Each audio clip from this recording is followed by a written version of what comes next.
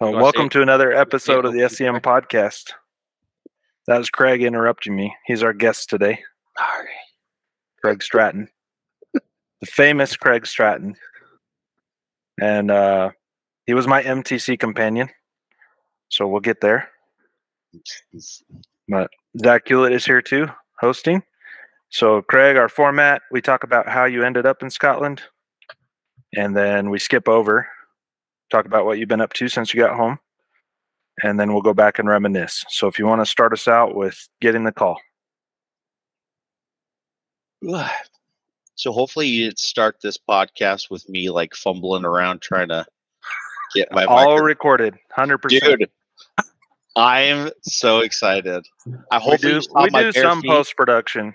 So when I do Zoom calls, I make sure not to wear any pants. So hopefully you guys got that. You're welcome in advance. You might have to change your rating style, though. That's a little bit of PG-13 there. Well, let's see. I got my meeting. How did I get my call? Well, I was out playing football at BOU, Idaho, and I went up there for a semester.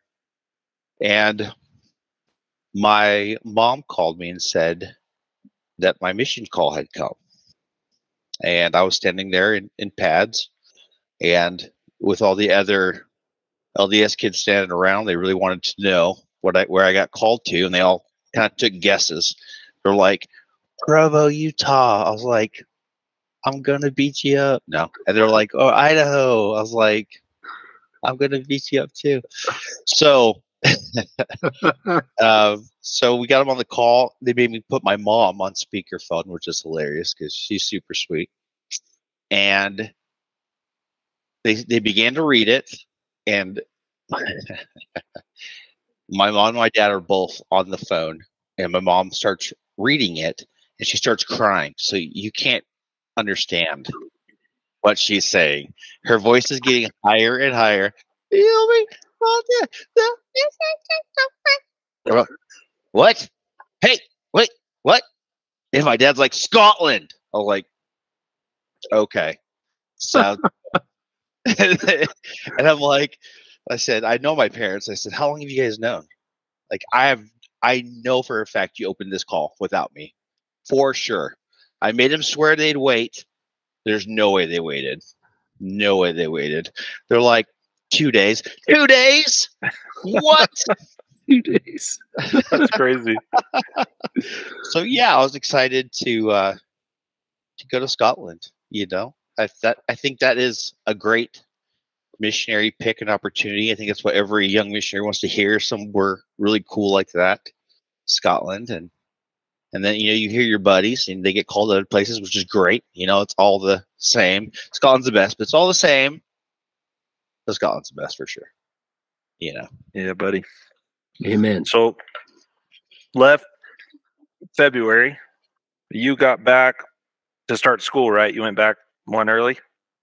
Yeah. The mission president had asked me enough times to extend my mission that I decided to do the opposite and go home early. That's true. It's actually a true story. He was in the interview. He asked several times for me to extend my mission, and he said that he wanted to bring me to the home office last stint of my mission. And I said, I gotta go to school, man. Like, I gotta go to school. You know. And I said, can I go to school and go home a little bit early? And he was like, well, I want you to think about it and pray about it. And I was like, I did already, but okay, you know. And they asked me again. He said that he really would like me to stay, extend my mission. And dude, there's no way. I had to get back to school, you know. So went home. I think it was like 2 weeks, something like that.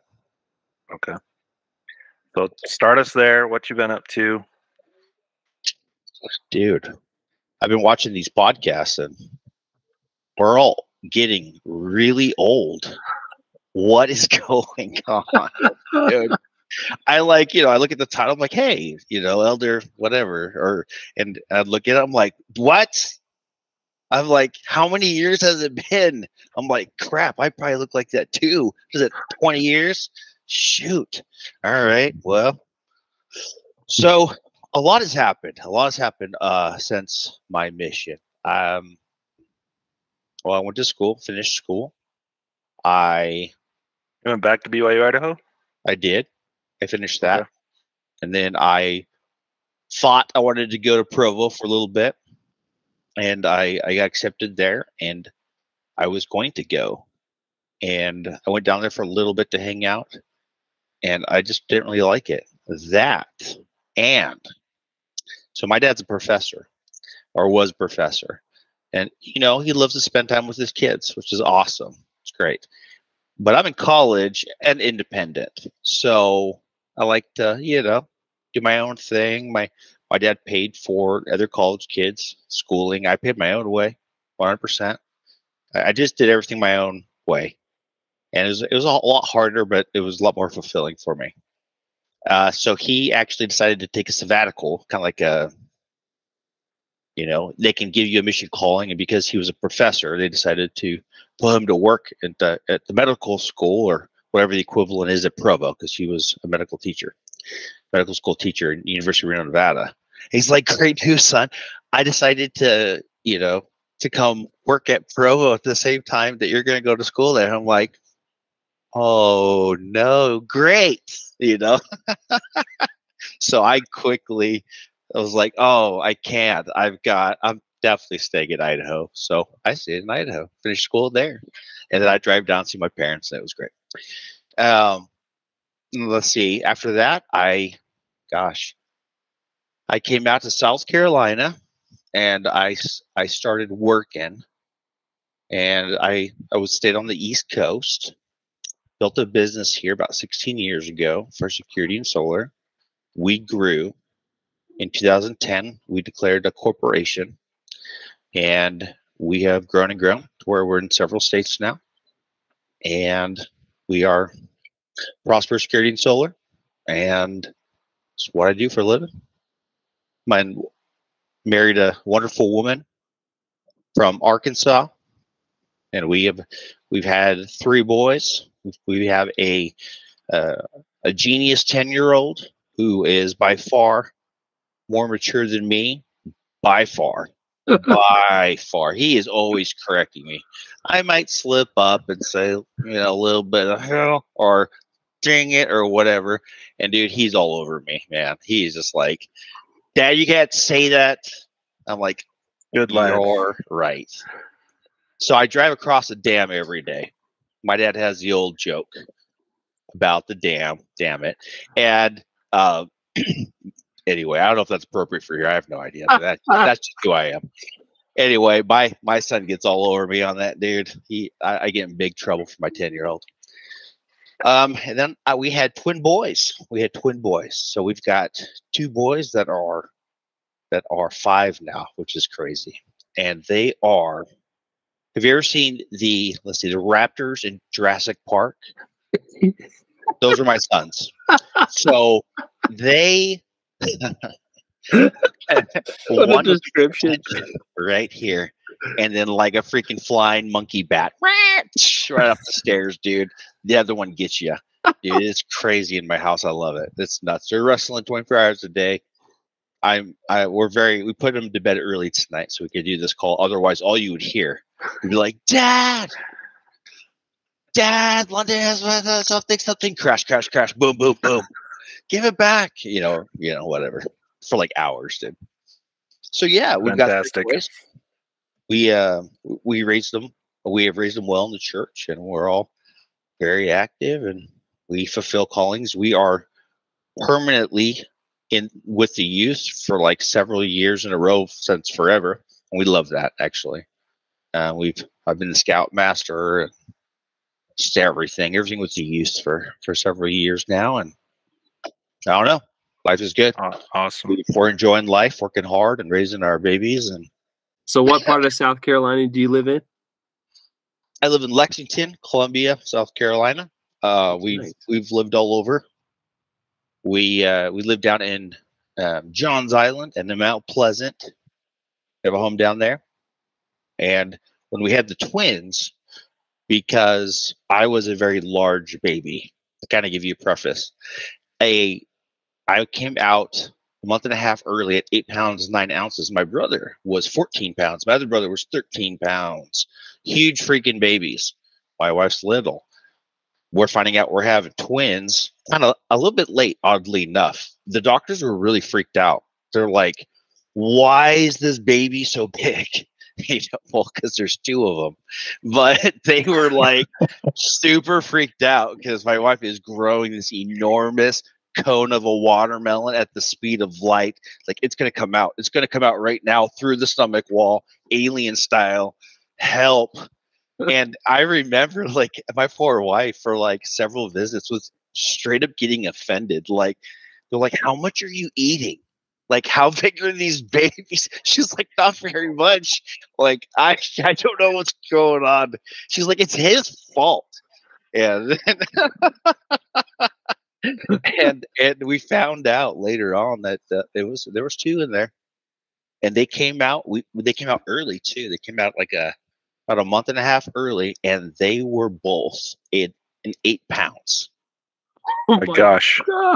We've got pictures, dude. Go on my wife's Facebook. They were just the biggins, dude. Big old little fatties. And she's got the big shoulders, I guess. But it was crazy because there was a 30-minute span between the first birth and the second birth. Super weird. And you could just see it was Grayson came out second, and he was just like stretching out, like, oh my gosh, there's so much room in here now, because he was super just cram-packed in there with his big brother Roman, who just out-muscled him and everything, space and everything else, I'm sure. So yeah. Wow. There's your tangent. All right. That's amazing. Like 16, 17 pounds of baby. Whoa. Oh, okay. So the segue to what I was trying to get to is we moved to Columbia. We moved to Columbia because of these monstrous children that we had. And we moved closer to her family so they could help. And it's been great. We bought the home that we're in, purchased the home next to us, and we rented that one out to her family. And the cousins are playing every day and hopping in the pool and chilling and doing all the things. It's an awesome kid childhood, 24/7 up in here. So it's great. Cool. Well, go back now. Start the MTC. You can skip the MTC if you want, but walk us through areas, companions. Dude, my shrink said I shouldn't talk about this again. I'm just kidding. Your shrink said this is therapy right here. Yes, he said, man, try to forget that ever. I'm just kidding. No, I loved my mission. I really enjoyed it. It was cool. Gosh, think back. I had been thinking about it here. I mean, this whole thing kind of stresses me out because I'm kind of bad with names, and I hate to admit that. Bro, I remember most of my companions, but some of them I straight up don't forget. I don't remember their name. I remember their face, and I also realized I probably have early onset dementia, and I'll forget this even happened. This may not be happening right now at all. I have no idea right now. That's how old we are. So, all right, beginning of my mission, went to Preston. Preston was cool. It was little place. Me and you, we were first companions, right? Yep. And MTC companionships, they totally don't count. I mean, they count, but it's like everybody's a companion, like all 30 of you. You know what I mean, or whatever it was. And we had our companionship, and we had Elder Osmond, and we had who else did we have? Malloy, Bass, Clarkson. Gosh. Stever.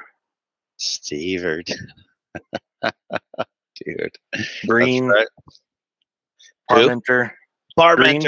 Green.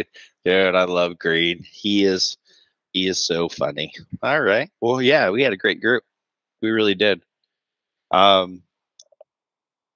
A few highlights I remember from the MTC. Let's see. I remember I got asked to be a district leader over MTC, which really it doesn't count, but it was cool. You know, I what I mean, what did I don't even remember. What did I even do as a district leader? Nothing. Made sure nobody snuck down and got cookies at midnight. Like that's pretty much it. Like I was elder Lamo at the time because like I was like, okay guys, totally keep the rules. They're like, yeah, whatever. I want to go get a cookie. It's 1 a.m. I'm like, better not. So MTC was cool. A lot of class time. I think every elder ever says, that's not my learning style, right?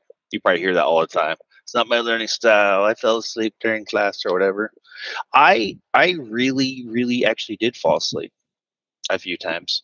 And I got in massive trouble for it. They're like, Elder, you're the district leader. You can't fall asleep during class. I was like, what? Oh, where am I? Oh, sorry. Yes. And I, Nephi. So it was good. We went through the scriptures a lot. We borrowed testimonies a lot. We got to meet a lot of other nationalities. I remember when we went outside to take pictures, a funny random story about farting.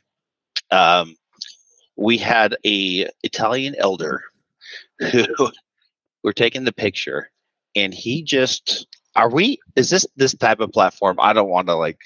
Okay, yes. We can do fart jokes. That's cool. All right, so it was an Italian elder, and we were standing there, and he just let it fly, dude. I mean, it was cafeteria, loud, smelling yuckiness. He goes, "A duck, it's a duck in the bushes." Do you remember that? I don't remember this. You don't remember that, dude? For 2 years, that was the ongoing joke we'd always have whenever we'd rip one. We go, Elder, it's a duck in the bushes. It's so funny. and it was really funny, and you know, yeah, he cleared that area out real well. So that was what I remember about the MTC. It went by pretty quick. I remember Elder Osmond singing and playing the piano on the side when he could, whenever he could, really. I also remember his really oddly long patriarchal blessing that would literally put you to sleep. It was great, but it was like 6 pages, dude. Mine says, you're going to be able to, yes, you'll raise kids, you're going to die, amen. I'm like, cool. It's like a paragraph. I might die tomorrow. It kind of seems like, am I, what? You know, but it was cool. So yeah, I remember his really long patriarchal blessing. You remember taking a swing at me? At you? Yeah. You're lying. Yeah, it was during athletic time, so I guess boxing or whatever. I wanted to play basketball. You wanted the district to play chair soccer. And I was like, this is my last chance to play basketball. I'm playing basketball. You took a swing at me. Dude, that has to be somewhat fabricated. There's no way. I'm just like, hey, Elder, go to sleep. Yeah, right. Really? No way. There was no contact. There's no way. There's no way. Dude, there's no way. There's like no lead up to it. You're just like, dude, you totally took a swing at me because I wanted to play basketball. I'm like, I don't know, man. I called BS on that one. And then we raced from the chapel back to the MTC, and I totally tore my hamstring. Are we 12? Like, were we grown up men? Like, obviously, you weren't offended that. Obviously, we were being playful because we raced. Like, raced back, dude. That's how boys are. I kind of remember there was like an awkward elder who did actually hit you. It was on the stairs or something. I think I know who you're talking about. He was really awkward, and he thought he was really awesome for like eating a yogurt in under 30 seconds. And so I I pounded one in like 5 seconds, and that made him pretty mad. Dude. Yeah, and then like he turned around on the stairs. It was pretty accidental, but I think he like ran into you really hard or hit you or something. I don't know. Yeah. Maybe you got us confused. I don't remember taking a swing at you, dude. I didn't take a swing at you. No way. I'm like, let's fight first. We race. Like, yeah, right. Did you really pull your ham? Yeah, Dude, that hurts. it was hurting. Did you? To go on the stairs was very painful. We're so retarded. Like that is the most retarded thing we've ever. Well, that's cool. All right, moving on. So that was Yep. the MTC. Spirit was good. We read a lot in hot rooms. We got to get really close to other elders and took a lot of pictures. And I guess I took a freaking swing at you, which I don't think is real. I don't know. Prove it. I don't know. That's all I gotta say. But we did race. I do remember the race, and I remember you tore your hamstring because I had to wait for you at the top of the stairs a lot. So, and at the bottom and at the end of the hallway. But you were great. You're a great, companion. And I remember you're just so tall. You're super tall. You still super tall? Yeah, still super tall. It's awesome. I was thinking about it today. After the MTC, we never like even served around each other. Really, Bro, we like opposite ends of the mission the whole time. We like never saw each other again. Pretty nuts. Yep. So right after the MTC, let me think. My very first area was Arbroath and Montrose with Elder Taylor, and I was his greening, and he was really excited to have me, and I was excited to be out on a mission. And Arbroath Montrose was the cliffs of Arbroath. So you had the flat, and it overlooked the ocean, and it was those beautiful cliffs. And that flat was it was smoking nice.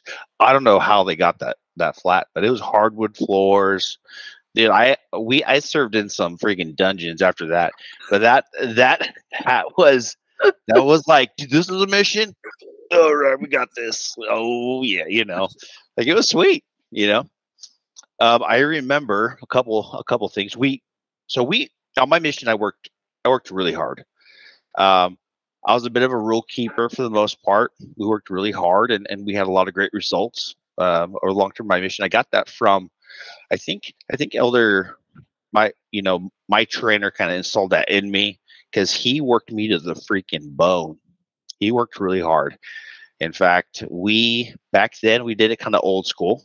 We kept our chapping hours or tracting hours, and he was a big fan of the 72-hour knocking freaking check mark. So the goal was 64. So yeah, yep, that's overachieving. And he wanted to make sure we hit 72. And he wrote it in his green thing, and dude, we did, man. We knocked and went through a couple pairs of shoes and a couple pairs of suit pants. Went from black to gray from all the rain and wind and everything. And we would do our charity once a week, and we skipped lunches all the time, man, because he just wanted to keep working. So we did it. It was a really great time. And it was after our first move was when I was set up to be I guess a senior elder or whatever. And so I didn't have him very long. I had him for a short period of time, and he set up a routine, and I just kind of kept following it. So up in Arbroath and Montrose, I got Elder Hill. You guys remember Elder Hill? Dude, both of y'all are just like, no, we're not. No, you're not. He's on here next week. Just kidding. Elder Hill. So Elder Hill was a really good missionary, especially at the end of his mission. Okay. And we're not, Dude, karma's real. I'm sure people talk crap about me on this podcast. Mister, I took a swing at you. Never happened. And you know, so you know, I don't want to sit here. We're a bunch of young men figuring stuff out, and I think he had several moves before. I think 6 in a row, something really just kind of crazy. Elder Hill was cool. Early on, I mean, I'm just gonna say, is Elder Vriens still big enough to beat us up, all of us? Oh yeah. Oh, I better not tell the truth then. Crap. You better tell the truth. He had me some secret op missions that people don't know about to this day. I'm just gonna say it. So it started early. It was gosh, I don't want to pay anybody negative light. He said, Elder, if you can't make this work, I'm sending him home. And I was still green behind the ears. And that's a lot of pressure for a young man. He said, just do what your trainer taught you to do, work them hard, and figure it out. I'm like, this, what? You know, so Elder Hill, you know, got there, and it was crazy. It was a lot of craziness. It was a lot of let's listen to audiobooks. Let's wake up at 10 or 11 or whatever. And then I was pretty strict. So President told me I could do whatever we had to do to get busy and get to work. So there were a few mornings, which is not missionary approved, I'm sure, where I flipped over a couple beds, get him out of bed, and he'd get up and he'd ticked at me, or he'd hop in the shower. And luckily, we had the ability to turn off the hot and cold on the outside, and so we got him out of the shower a little bit early, and then working hard, skipping lunch, and just doing that, kind of losing yourself in the work. You gotta, in order to be built up right, you gotta break. You gotta break. And so I didn't really know what I was doing. I just prayed and I asked the Lord. And I remember specifically the prompting that we needed to break and remold in the correct way. So we worked very, very hard. We knocked so many doors, so many hours, and we ended up becoming very close. And I got to learn a lot about him as a person, and I got to see the spirit of service really install in him. And we taught a young family, and we got to baptize a young gal named Melissa. And we later on, her brother ended up getting baptized as well. And it was cool. It was great. And then I had him for, I think, 2 moves. And then directly after that, President was happy and made him district leader over somebody somewhere. And then he ended up becoming zone leader later on. And he was my zone leader for a while, which was really cool. I got to see him in that light as a leader, and he excelled. He did very well, and he really was very much a different person, and he did a great job. So that was cool. So we worked hard. I did that, and then after Elder Hill, let me think. I went to Ayrshire, and I was given Elder Bear. That's right. And I really enjoyed my time with Elder Bear. One thing that Elder Bear does not like is somebody with an ego as big as his, because he's a little guy with a bear ego. Elder Bear, get it? And he hates to be picked up, which I did all the time. I go behind him and I just pick him up, and his little feet were kicking, and he gets so pissed off, dude. And so that was our main source of contention, was I would just randomly pick him up all the time. He hated that, dude. But we worked really hard. Again, I President called me, and again he said, "This elder's coming off of an elder that just got sent home from his mission early. The Elder Hill scenario went really well, and he said, I want you to do it again. He said, I want you to treat him like that he's green and this is his first day." And I'm just like, and he's like, "Of course, this stays between us, and I'll check in with you once a week or whatever." I'm like, okay.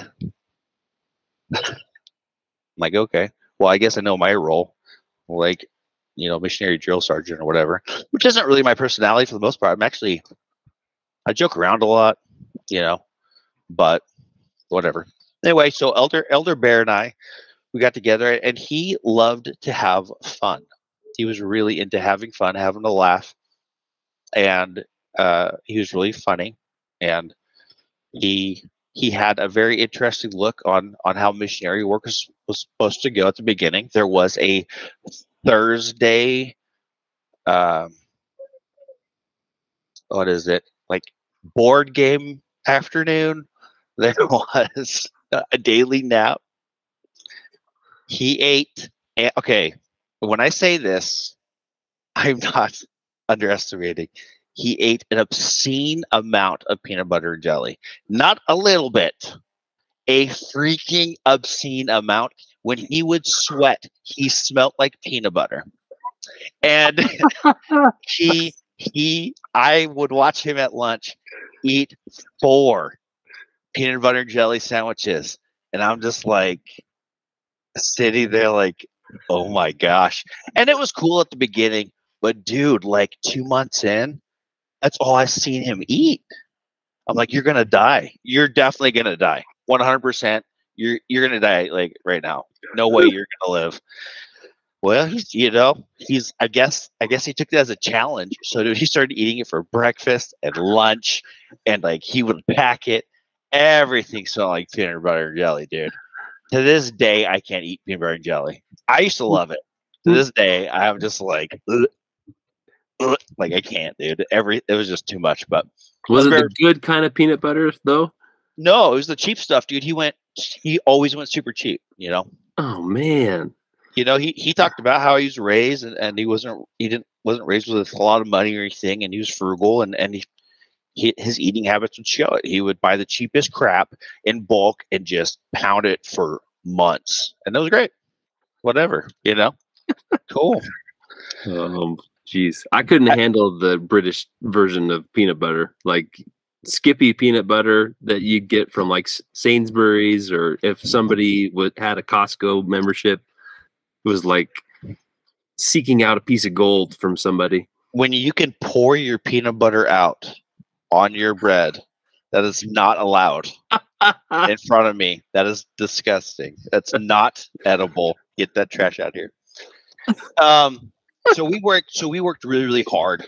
He had this really weird assortment of, looked like a collector's item of like area material. It was really weird. And it was from previous elder or whatever. And it was like, stop at every freaking bus stop.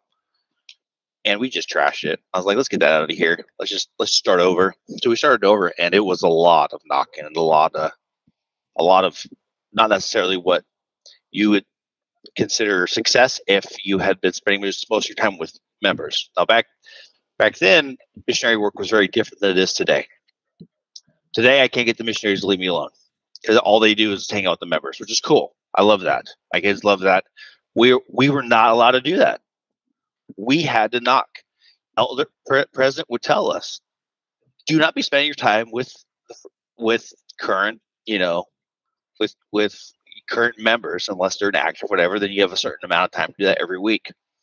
So he came from doing only that to doing nothing but prospecting, and so he had a hard time with that. I'm taller than he is, a little bit bigger.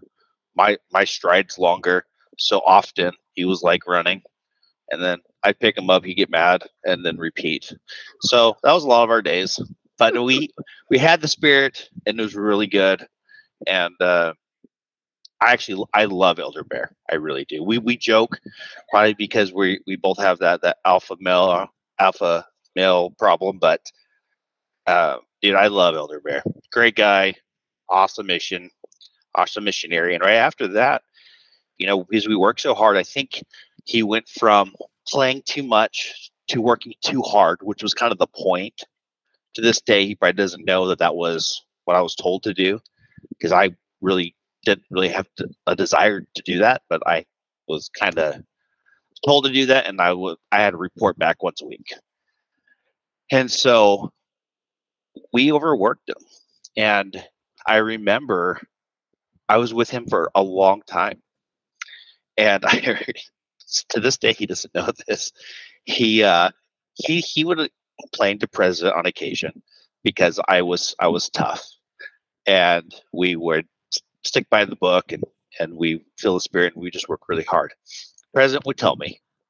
And I'm like, he nicely told the Elder Bear, no, like, work it out with your companion, or whatever. And then he would tell me, this is exactly, he said, I said, is he, we both work really hard, and he's done great. He goes, he's not ready yet. So we spent another 2 months together, and we worked really hard. And then after that, I'll tell you what, man, he went from being Elder Trainer's protege, all funs and giggles and high fives and bus stops and hanging out with future wives or whatever, to super missionary.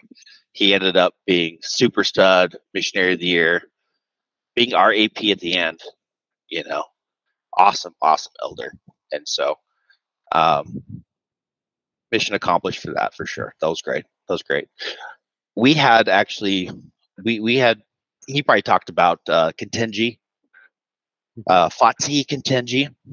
And one more thing. He had the biggest crush on Sister Hearth or whatever. Is it Hearth? What is it? Heart? Heap. Bolomoglova. She's awesome. Sister, he had the biggest freaking crush, dude. I swear, to this day, he probably speaks of her with fondness, which is cute. He had the biggest crush on her, dude, which was sweet.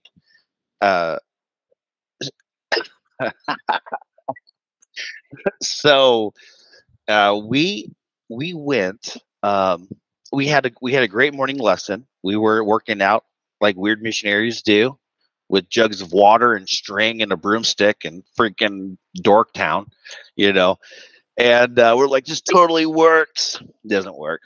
But we had the inspiration to go visit who Sister Heap and Bogomolova were teaching. At the time, they went kind of cold for a while. And it just came out of thin air. Number one, that's out of our area. Luckily, at the time, I'm pretty sure I was district leader then, because I had tons of sister missionaries in my district, which is great, but also punishment, because you have to carry around a liter of blessing oil, because for all the blessings you give, kind of like the dispenser was the joke. But I gave more blessings than I've probably given the rest of my life, and I gave a lot of blessings. So we got President's permission to go out of our area and go visit the Katenjis. And we had just finished a early morning scripture study about the promptings of the Spirit. And we were talking about it, and it kind of just came to me. It was a very strong prompting, and we both felt good about it, that we should go visit them. There was no rhyme or reason, nothing deeper than that. So I called President, asked permission, and he said yes. Obviously, And so we got on a train. We drove, and went 2 hours down the road into the sisters' area, and just felt like show up.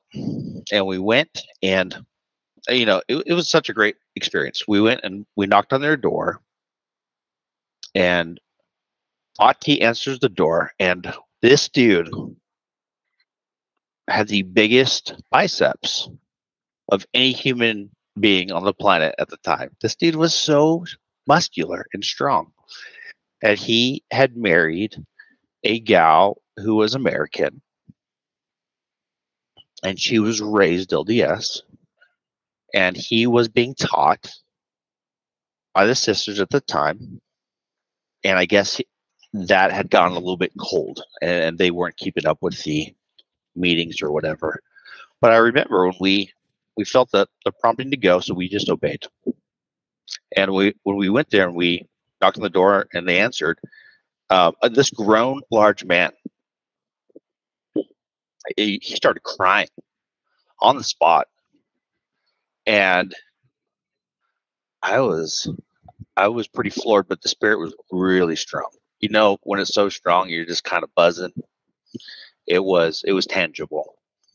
And he said, the elders come in and they're both crying at that point. He said, we just found out that we need to move. And last night I prayed that if this, and obviously it doesn't always work out like this. In fact, it rarely does. But he said, if this church is true, please send us help to move everything that we have to move in a hurry. Well,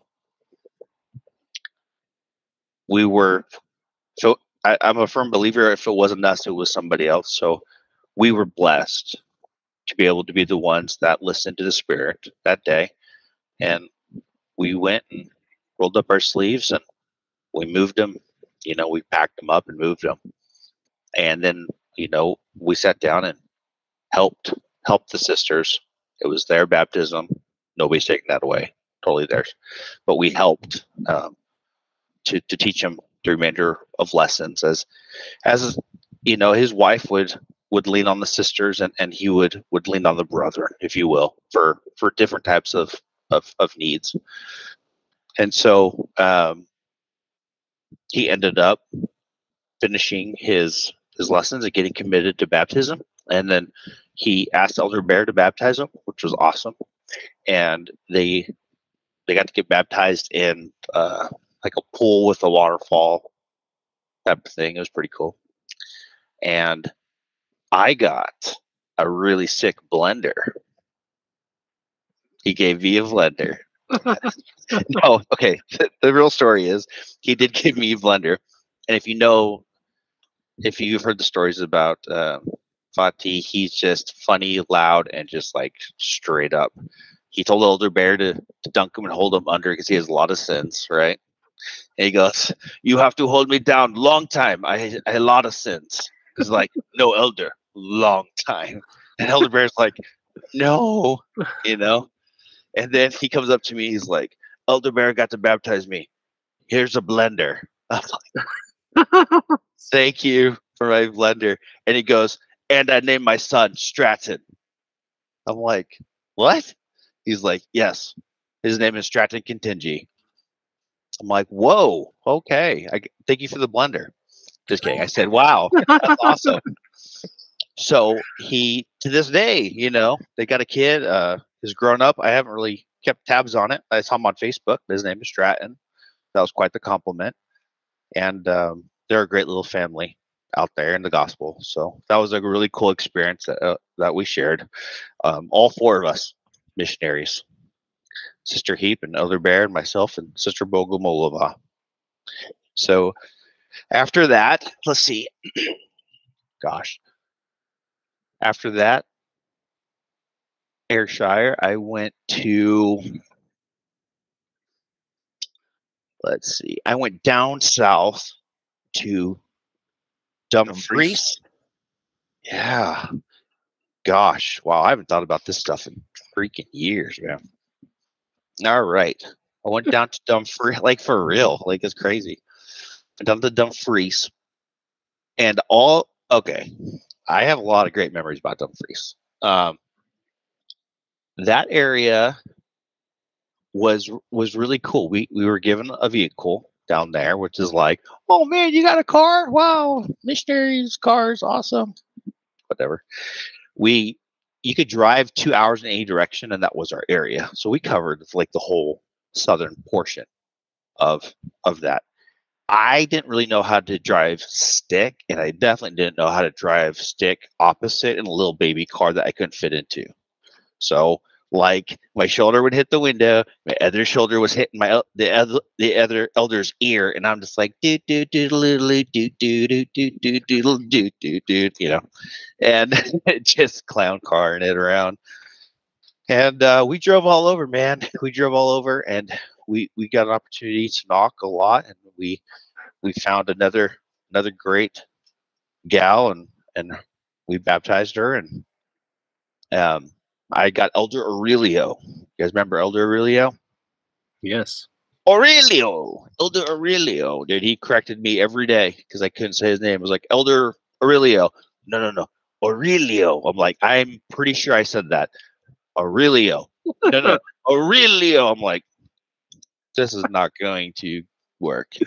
Aurelio. I'm like, Aurelio. I was like, no. I'm like, son of a gun. Here we go. He was awesome. Kindest, sweetest, just best dude ever. He came directly on his mission after being converted, which is hardcore. Like, Catholic family disowns him. And he is just like nothing but smiles and ready to learn. And he didn't know a lot about the gospel, not tons, you know, because I mean, he really was just baptized, and here he is already serving a mission. And dude, I actually think about him all the time, because I think about how good of a person he was, his goodness, his, you know, he was very genuine and kind. He didn't have all the knowledge or all the skills that a lot of the elders today now have, but he was a great missionary in his own right. And it kind of goes to show you that the Lord can really use anybody to do great things. And Elder Aurelio, true story, couldn't drive.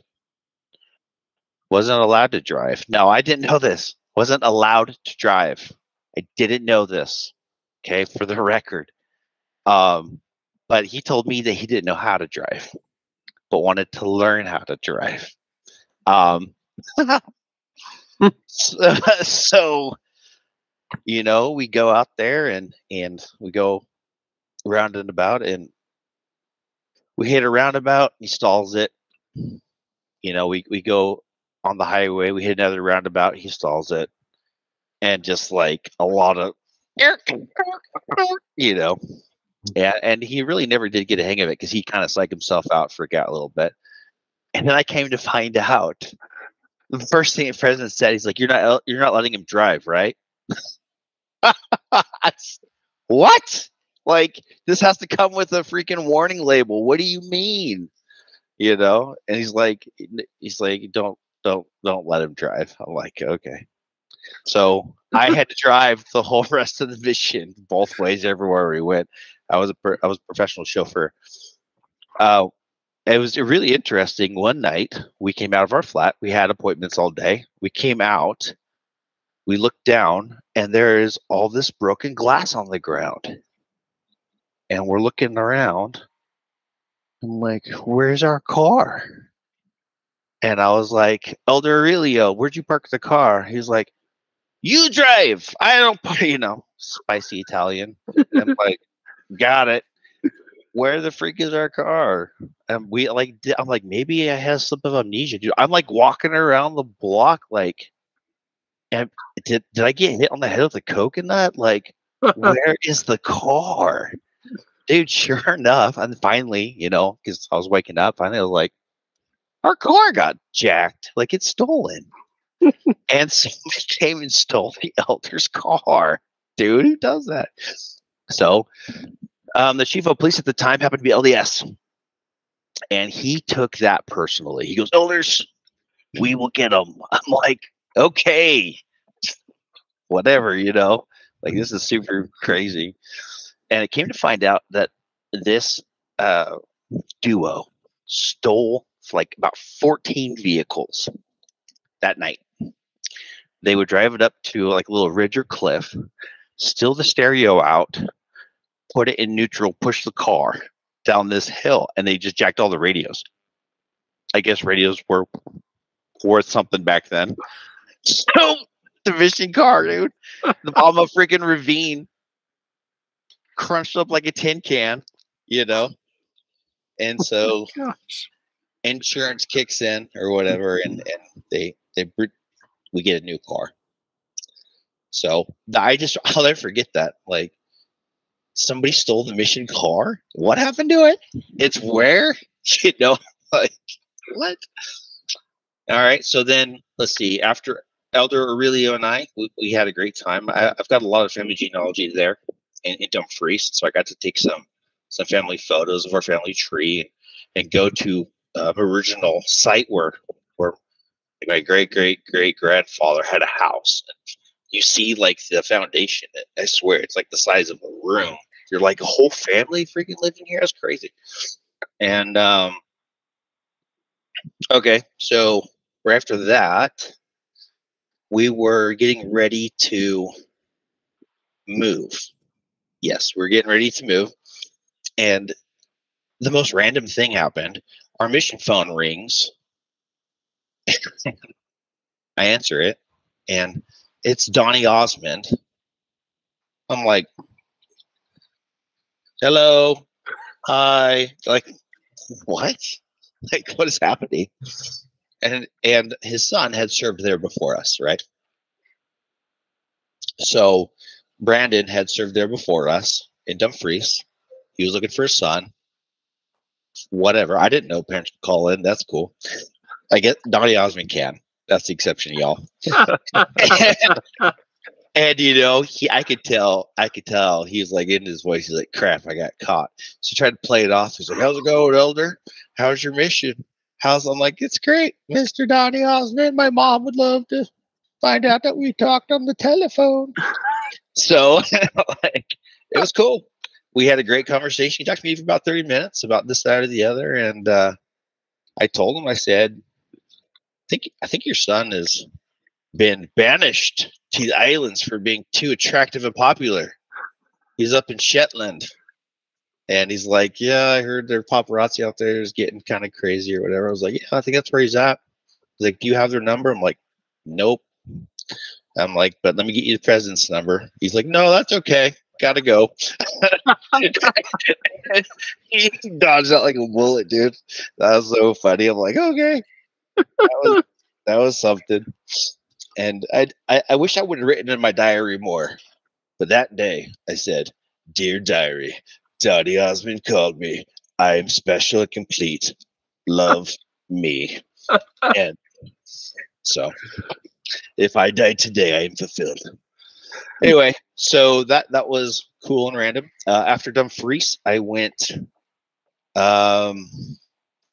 It's getting kind of late here, so I'm trying to think here. We went up to. What happened after Dumfries? I went to Glasgow. That's right. So served in Glasgow. And in Glasgow, who did I have? Gosh, trying to remember. Parmenter.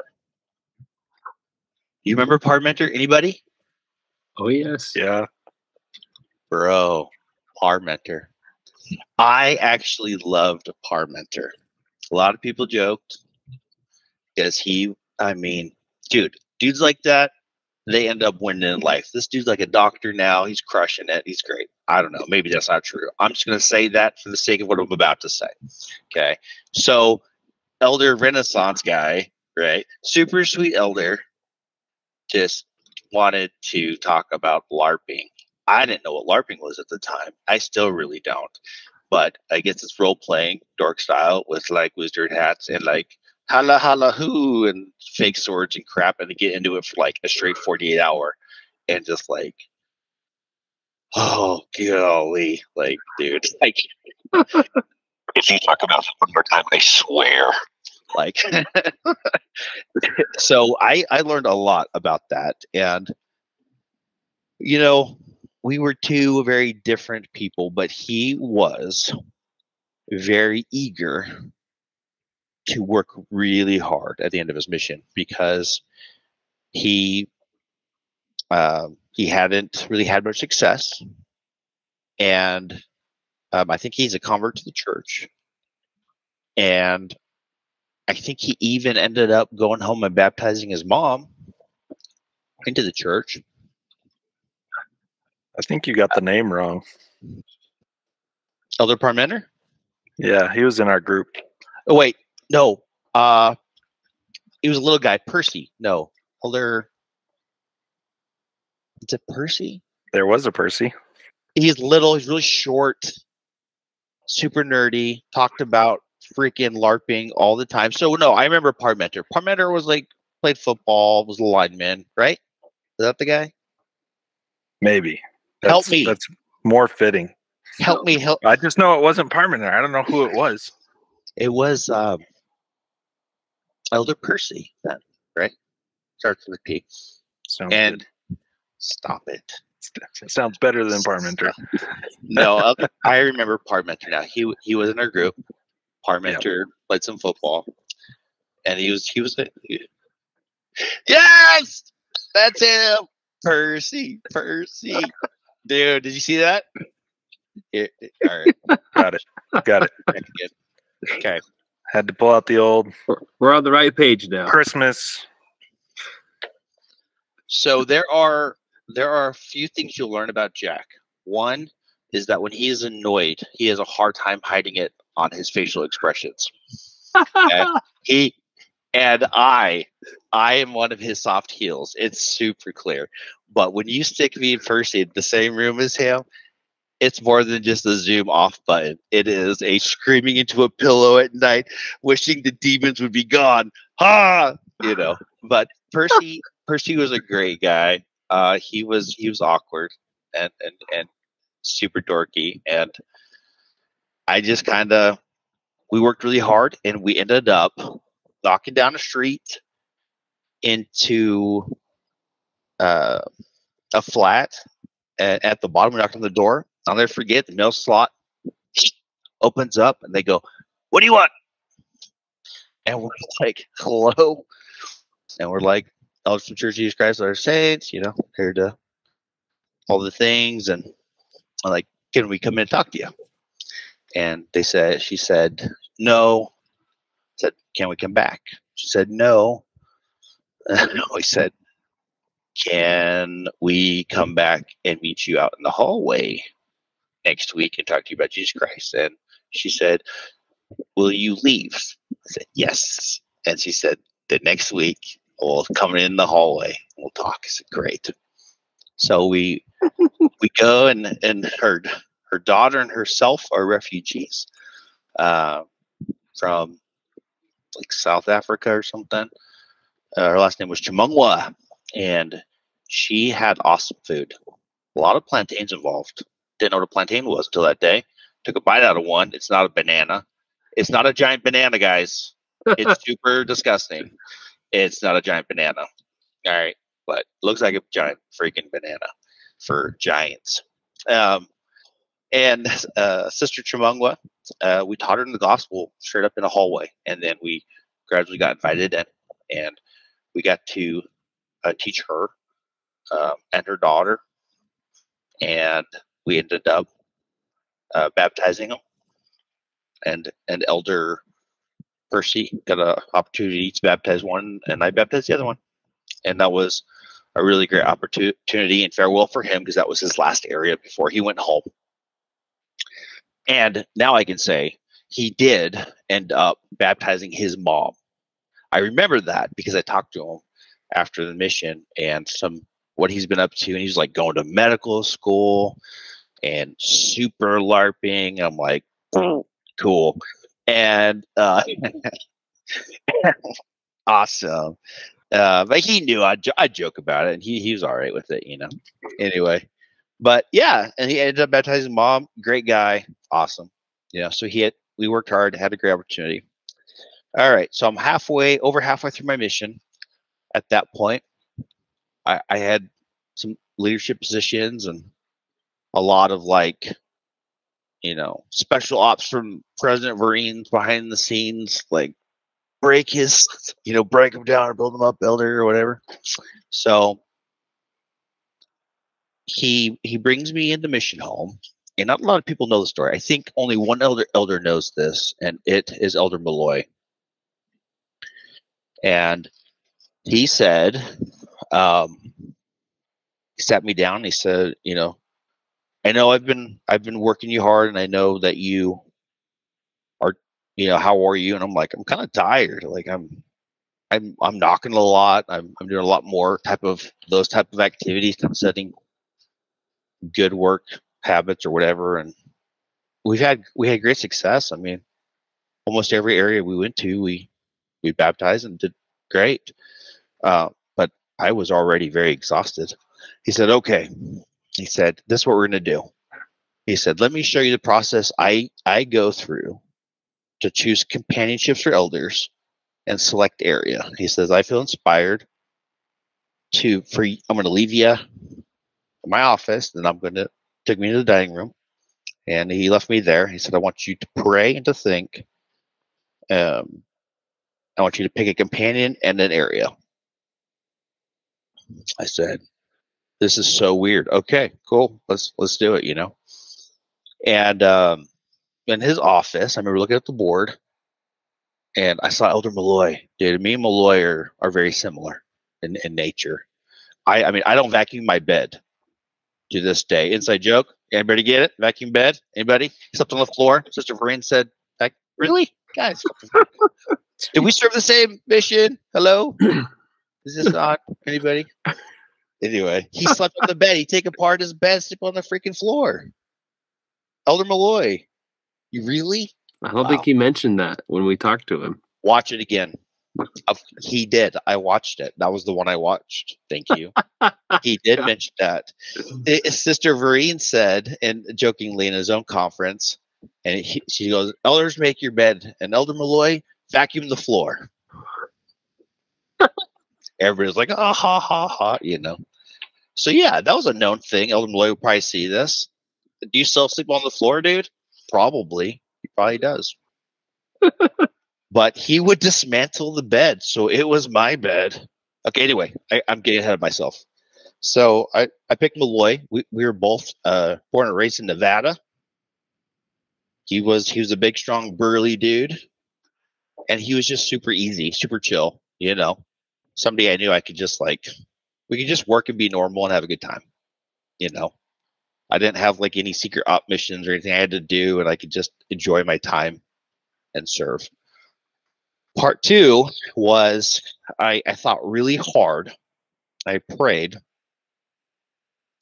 and I looked at the area, and I felt inspired to ask President Vriens, what is the area that you considered the hardest to serve in? And he said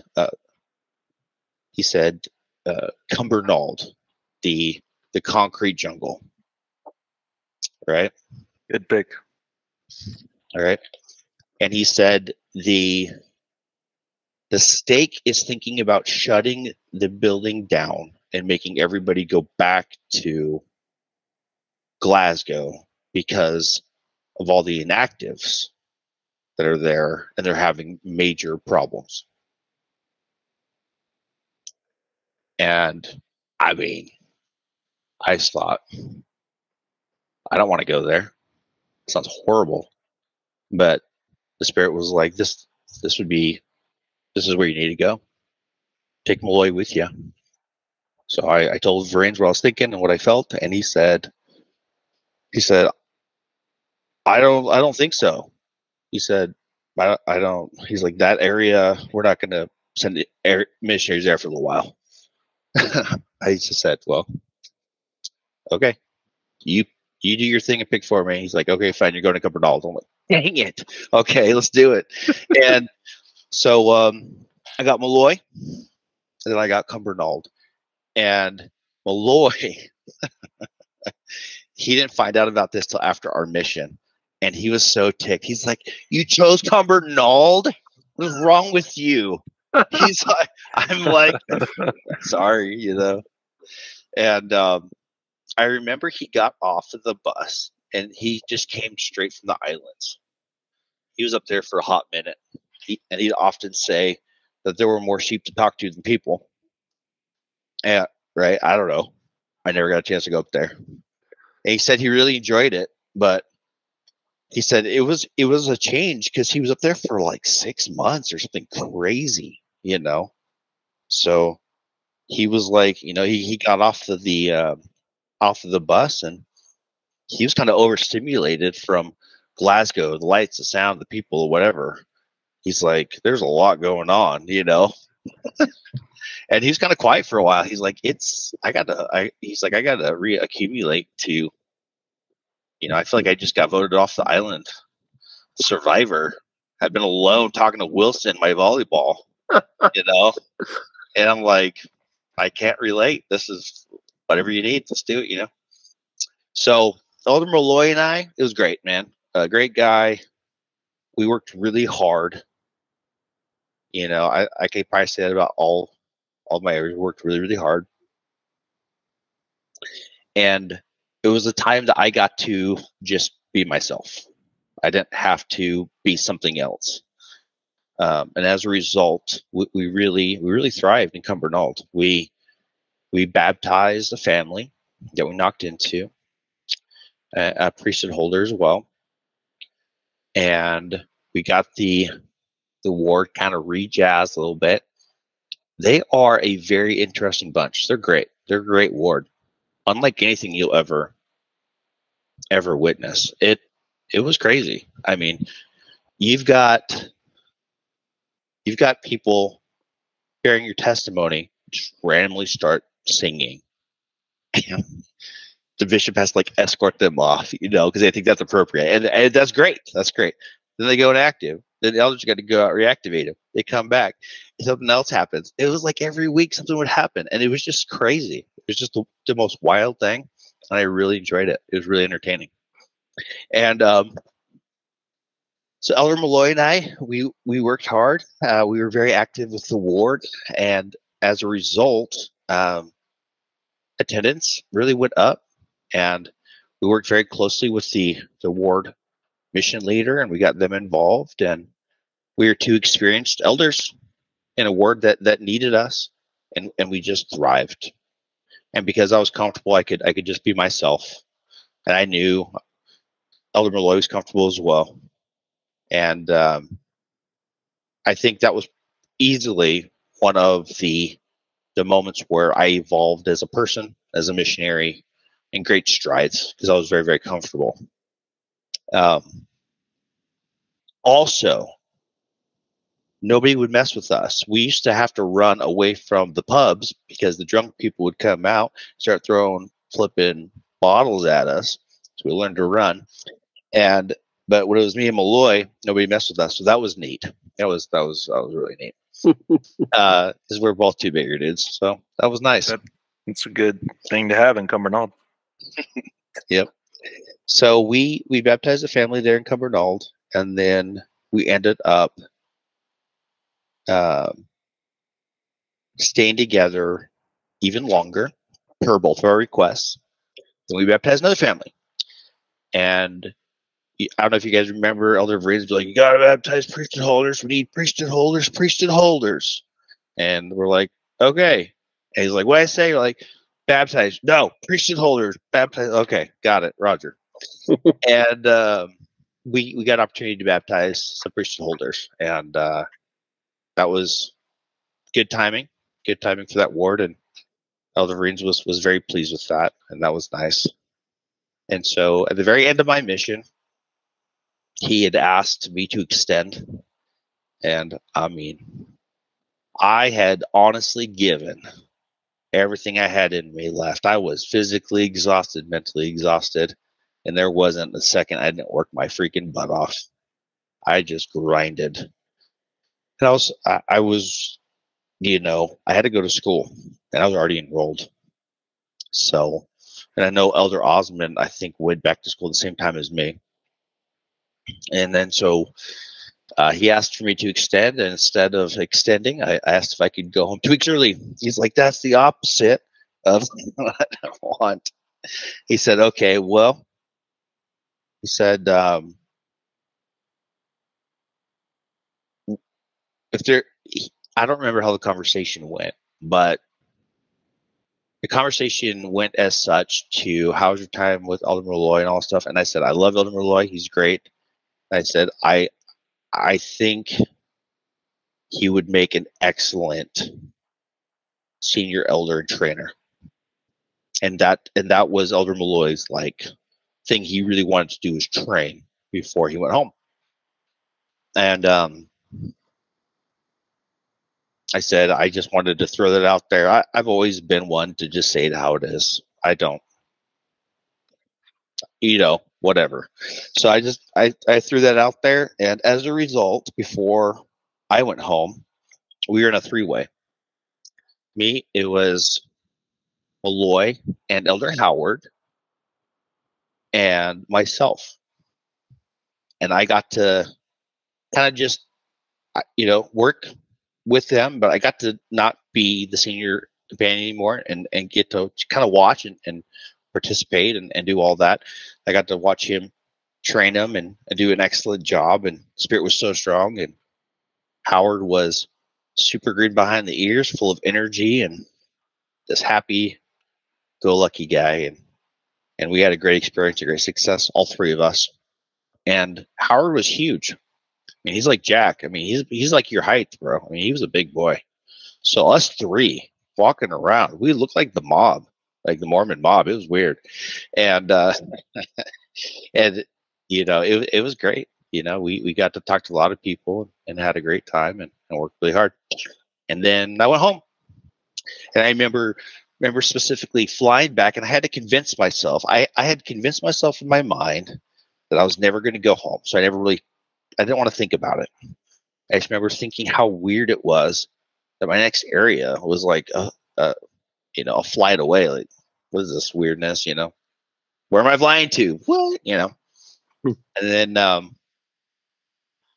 don't know. I really did think about it, and then when I saw my family, I remember thinking, "Oh crap! Like my mission's over. Wow, what? That's so crazy." So it kind of all flooded and hit me, and got to see my family, and we were all really happy and excited, and it was awesome. And as Elder Stratton does, he randomly ADHD does his own thing. I got set apart at the airport because I'm a spaz, and I had to go to school. And so I was supposed to give a talk at church, a welcome home talk, and I instead I just peaced out and went to school. So they sent me these freaking I didn't say a welcome back talk, dude. I was like, I gotta go to school. School's like Monday. I got home on a Saturday. I slept in my home bed one night, and then after that, I didn't go home again for 7 years. Wow. Holy cow. Yep. I just moved on, lived my life, grew up, had kids, all that stuff. So, man, that's my summary. I know I left out so many details. Scotland Mission was awesome. We always ask people of our generation what the experience was like for you switching to or going to preach my gospel. I think we're out 6 months, got the first chapter or something in a photocopy, and then got the full book a few months later. But yep, we were so Elder Bear, when I got him, he was the first generation to preach my gospel, and we were introduced to it as a pilot, right, for our mission. So we got this weird mangled wannabe preach my gospel, half black and white, half color. What is this? And remember the purple dragon? You guys remember that? Yeah, everybody knows purple dragon. Purple dragon, so dumb. We had to put that away, And then the foldy, weird pocket thing. I was so glad to get rid of that. We went to the calendar book and all that. And nowadays they have electronics like normal adult humans have. And honestly,